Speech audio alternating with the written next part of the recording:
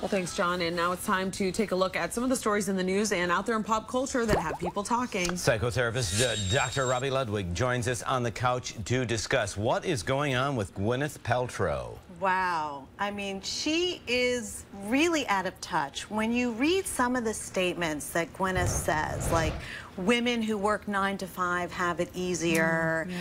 You know, here's a woman who grew up very wealthy, and obviously she's turned into a big movie star and has a very privileged life. And women who are working 9 to 5 are responding very negatively to Gwyneth's comments, understandably so, because being a working mom, as you know, as I know, is very challenging.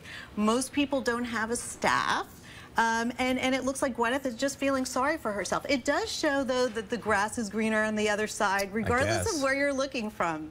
Well, you know, we actually have the letter. We have some of the quotes from the letter. So a woman responded to Gwyneth's comments and said, "Thank God I don't make millions filming one movie per year," is what I say to myself pretty much every morning as I wait on a windy Metro North platform about to begin my 45-minute commute into the city. And then there's another comment that she has up here. But no, what I wanted to say is that I actually agree with you, Dr. Robbie.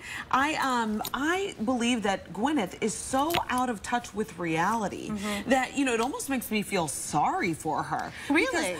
Because for somebody to be that out of touch with what people are going through. You feel sorry for Gwyneth Paltrow? I feel sorry for Gwyneth Paltrow that she doesn't have enough people in her life to keep it real with her. Let her know, wow, you really don't understand what a lot of people are going through. You know, I don't know. I love your perspective. I just think when you are out there and you are lucky enough to be a prominent public figure, figure out who your audience is and realize that your life is not everyone's life. Well, and sometimes that's hard. Yeah, absolutely. You're going to hurt your audience. I wouldn't want to see a movie that she's in. And the feeling is I think the sense is that she doesn't care if she's turning people off. Like, even her website is geared to the very elite. It's elitist. She sells shorts, you know, for $400. Who's going to buy shorts for $400? Yeah. But yeah, I mean, I think there's an elitist, pompous attitude that comes across, and if she's not aware of it, she should be. Yeah. I can get 4 suits for $400. Speaking of money, I found this just curious, sad but curious. Wren Scott leaves her $9 million estate to her boyfriend, Mick Jagger. Now, I thought her company was in dire financial straits, and I didn't know that Mick Jagger really needed the money, not to be crass. No, but if you know anything about Wren Scott, her business was really funded by Mick Jagger for a very long time. Oh, okay. So it's very possible that Wren felt she really owed Mick this money, or it could have been a statement of anger. Here, take all of your money back. I don't want anything from you. Now we're even. We don't really know the backstory between these two, so we're just trying to analyze some of the facts that we do know.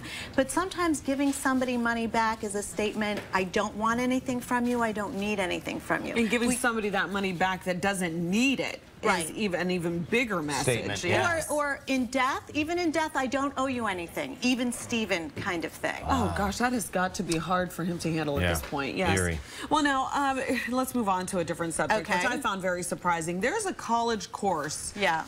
It's on Miley Cyrus. What are we going to learn about Miley? Do you remember back in the day they would give courses on Madonna? Yes.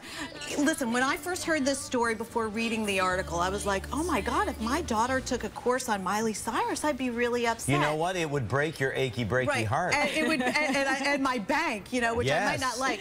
But when I read the professor's idea behind the course, it actually did make sense. She said that when she threw out the topic of Miley Cyrus to her students, they got very engaged, and they wanted to talk about Miley Cyrus. And so she wants to look at sociology and culture and fame through the lens of Miley Cyrus. So Miley Cyrus is the interesting topic that is engaging kids, and she's trying to bring in deeper topics about sex and race and celebrity. So there is a way to handle it from an intellectual perspective. I totally agree. And the headline is, of course, on Miley Cyrus, but I remember when I was in poli-sci, you would take current event courses. Right. This is basically just a current event course and what Miley Cyrus role she plays in society. And and you certainly want to speak to the students that you're teaching. Right, You want them to be engaged and interested, and if Miley Cyrus is what helps kids to be engaged, and that's the way to introduce topics, I say go for it. Will they get extra credit for twerking?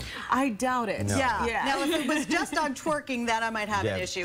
They did that on Friday nights at the bar. Right. So, well, Dr. Robbie Ludwig, thank you so much for sharing your thoughts with us this morning. You too.